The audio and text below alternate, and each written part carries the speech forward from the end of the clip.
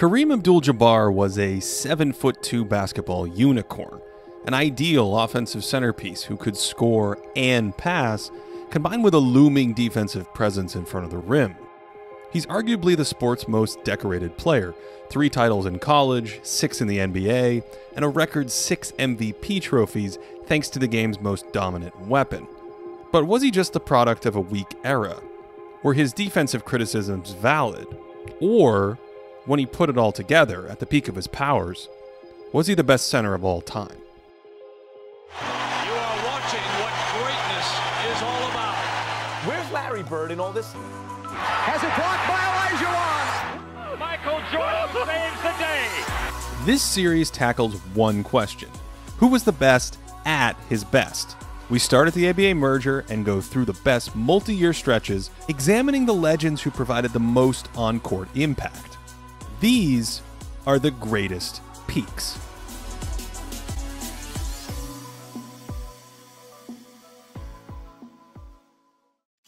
Ford sends it to Kareem.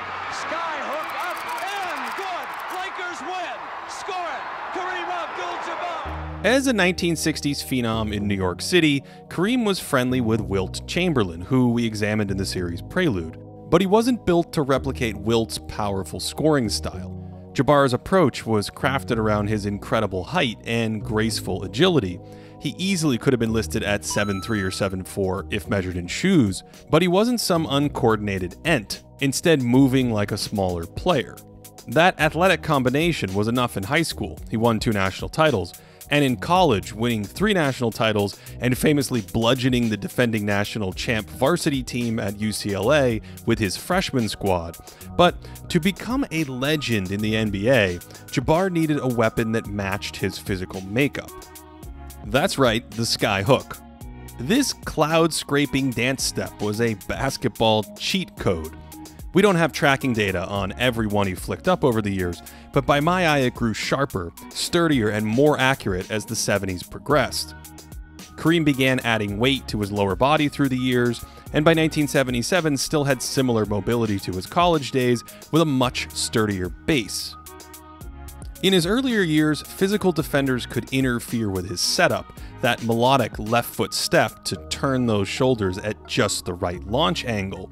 You can see his balance is disrupted here, but by 1977, another 10 or 15 pounds on his frame allowed him to find and hold his spots more easily, and he could comfortably hook right into defenders when crowded. We might take it for granted because it appears effortless, but it took years of samurai precision to forge this unique basketball sword. Defenses tried to stop it by blocking that left foot step, but Kareem could just step up court away from the hoop, almost like his version of a step back. Disrupting his rhythm or landing space could throw off the accuracy. That's a foul today, but not then. But otherwise, this was a high percentage attempt from just about anywhere inside 15 feet. As teams overplayed the hook, Kareem developed counters like a turnaround jumper. This probably felt like a win to most defenders, but with a high release point, it was another viable weapon. He also went to a lefty hook, although it lacked the devastation of the polished right-hander. Kareem also had that classic big man game, like finding deep position, or using his size to just turn and shoot right over smaller defenders. Sometimes he'd just bust out a spin and drop the hammer. Who says big men are boring? Show yourself. This repertoire made Abdul-Jabbar the gold standard of scoring for the first 40 years of the league. If we adjust for inflation to today's norms, from 1977 to 1979, Kareem averaged 28 points every 75 possessions in the playoffs, on efficiency 11.5% better than the opponent's defense. Only Reggie Miller has ever touched that kind of true shooting on such volume in the postseason, and only 3 players ever have scored at least 30 on +7% true shooting. This record-setting scoring forced opponents to react, which meant Kareem could set up his teammates. Entire defenses bent toward him. There's 4 in his airspace, and since the 77 Lakers lacked players who could create their own offense, a few extra feet for a jumper made a difference. He could skip it cross-court like this to find an open opportunity. new Laker coach Jerry West constructed an attack where Kareem was flanked with shooters who could benefit from his double teams, which wasn't as destructive as today's three-point specialists, but still provided value for secondary players back then. Without the ball, Jabbar even generated gravity because defenders were so preoccupied with him.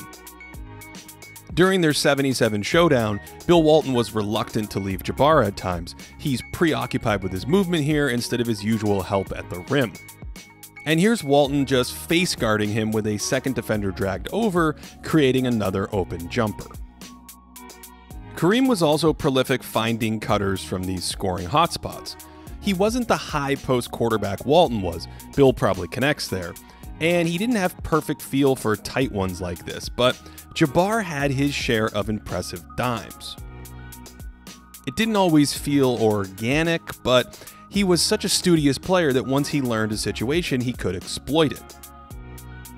Kareem hit most of these little back doors and was comfortable with handoffs as well. And these late prime years were arguably his best as a passer.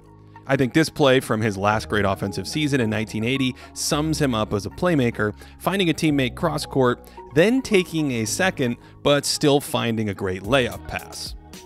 He was also a strong outlet passer, firing like an outfielder when he could set up a teammate streaking down the court after a rebound. Kareem's childhood love of baseball no doubt influenced this pass, slinging bombs nearly the length of the court at times, and these one-handed outlets are a forgotten part of his game. All of this took him to heights Wilt could never reach on offense. He was a more efficient scorer because of far better free throw shooting, and he leveraged his scoring to help teammates. This guard is sitting on Kareem's hook, so he audibles to an open shooter.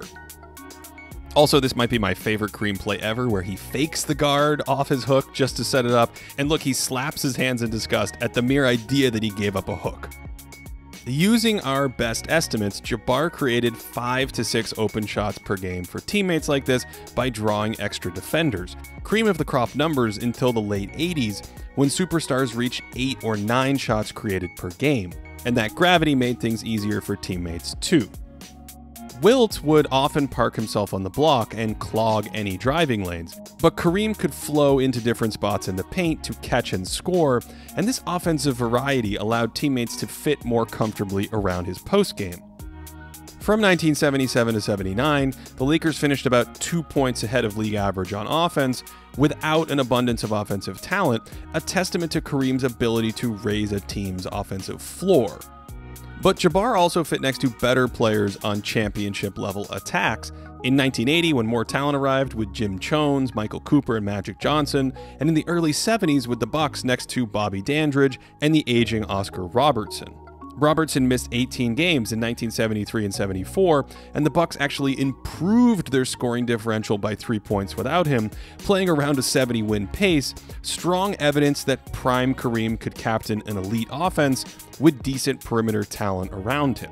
While I don't think he could have replicated Walton's high post passing in Portland's system, the Lakers' offense in 1977, with its own cast of dependent players around Jabbar, was almost as efficient as the Blazers, and no big man could replicate those high-end offenses built around Kareem for decades. Here's every offense since 1955 where the team leader in offensive load, that is, the player doing the most heavy lifting, was a big man. Those high-end offenses built around the skyhook stand out, and Kareem's team stayed above water when the surrounding talent was bare. It's only in the mid-90s that names like Barkley, Malone, and Shaq led comparable regular season offenses that were built around big men. The bigger question about Abdul-Jabbar back then, and historically, is more about his defense, and how much it actually held him back. I think you're the greatest, but my dad says you don't work hard enough on defense. 30 years after retiring, Kareem is still third all-time in block shots, despite the stat not being tracked in his first 4 seasons. That incredible length helped him defend the rim well, making basic shots difficult for finishers with his giant swat radius. And on some of these rim contests, he got way up. There's another one of those baseball outlets for an easy score, but he occasionally had problems judging goaltending when he was so high. Kareem loved to spring off his left foot like this, taking a big plant step and extending the right hand to slap the ball. And that made for some incredible saves. Look at how gracefully he recovers for this chase down block. The downside of this left leg right hand two-step is that it requires time to unwind, and in more traditional vertical situations he couldn't always target releases perfectly. At times he's organizing his feet to jump, but then an extra dribble throws him off and he can't react in time. Same thing here, a touch late responding, so the window to load up and jump is too small, and that is Kobe Bryant's dad, ladies and gentlemen. Reaction time was an issue for Kareem. He bites on a fake here and then lacks a quick burst from 2 feet without clearly seeing the shot. This entire play he's a frame behind, the head turning to the ball late, frozen by the pump fake, then swiping at air after the ball's gone. This is a subtle issue, but pedestrian reflexes chipped away at some of his defensive value. Here's one where his hands are down and he's frozen, expecting a shot, not a pass, but again that lag in reaction time prevents a possible save. His motor played a role too. He logged so many minutes with a heavy offensive load that there wasn't gas left in the tank for bouncing around on every single defensive trip. This shows up in his defensive rebounding, where he was notably inconsistent about boxing out, often just relying on his huge reach to grab boards. His size alone made him a good rebounder, but a higher revving engine would have made him a great one. In those moments he shifted into overdrive, the flashes were impressive, blending his size and athleticism into a human wall at the basket. His hands weren't always up, but he could make great plays with that length when he was determined to react and put forth multiple efforts on a play. Also, legendary traveling signal. Kareem didn't have many overt defensive breakdowns, and even when ceding ground, he could still reach many shots.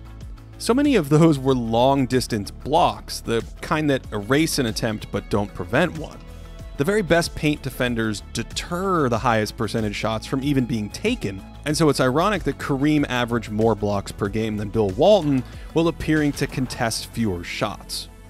Some of Kareem's best defensive possessions weren't even blocks. Here he alters Rick Barry's attempt, and then defending the pass freezes Barry into a travel. Abdul-Jabbar was also fairly mobile outside the paint for his time.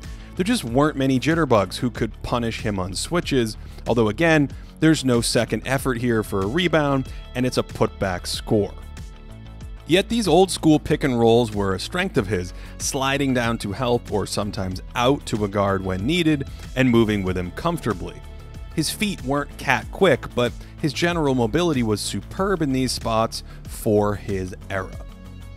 He wasn't always aware of all the threats around him.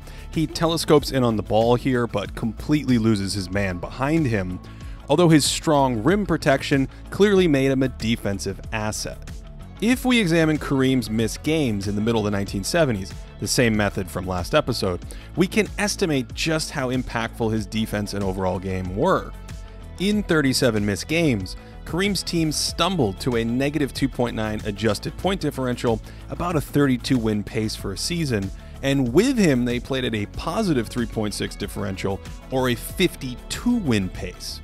It's not quite the absurdity of Walton's unique impact in Portland, but the story is the same in both Milwaukee in 1975 and LA in 1978, making it less likely he was situationally lucky and that his impact was in line with the all-time greats. In a highly competitive league in the middle of the 70s with teams packed together, Kareem's two-way value lifted likely lottery teams to fringe contender status. By the way, we have to take some liberties with those 1978 games he missed because LA made a number of trades afterwards, but that seems fair given how those other pieces didn't move the needle. For instance, in 28 games without Jamal Wilkes, the Lakers were even better, playing at a 55-win pace. Adrian Dantley's fit on the team was also questionable, eating away post-possessions from Kareem. Without Jabbar, those teams primarily suffered on offense, echoing what we see on tape. His defense is still good enough, though, to include him among the sacred peaks. We should also note that his post defense had similar strengths and weaknesses to his paint help. His size definitely bothered big men who couldn't stretch him away from the hoop, but he avoided banging a lot. See that little separation he yields? and again the reaction is a bit slow on this turnaround. Here's a clearer look. Notice how he pulls away with his hips instead of holding ground, and that's a decent contest, but this technique allows for too much freedom and space and can easily backfire. Hey, it's Big Red. If we ran the same numbers for Kareem that we did for Walton against all-star centers in the mid-1970s, the results would be more pedestrian. He shaved about 2 points off their normal true shooting. Although remember, Kareem never really had a bruising partner like Maurice Lucas to play alongside of. Off-court personality aside, it's easy to see how Kareem's defensive weaknesses and his cheat code offense could produce criticism despite incredible on-court results. He simply made it look too easy at times. In many ways, his outlying height, dexterity, and studiousness made him the ideal two-way player of his time. Big man defense combined with offensive impact that wings struggled to match before the spacing of the three-point era. Our one-number metrics that reach back in time have him competing with just about the best multi-year stretches on record.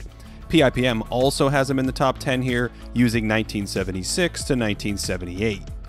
Sure, he could have had a better motor or sharper reflexes, but that might have just been unfair.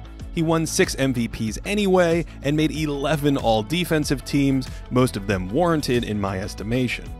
And so for me, he might have peaked on defense in Milwaukee with those younger legs under him, but the ascension of his offensive game, the robotic, soul-sucking mastery of the sky hook, and that arsenal of counters make Kareem Abdul-Jabbar one of the 5 best centers in NBA history at his peak.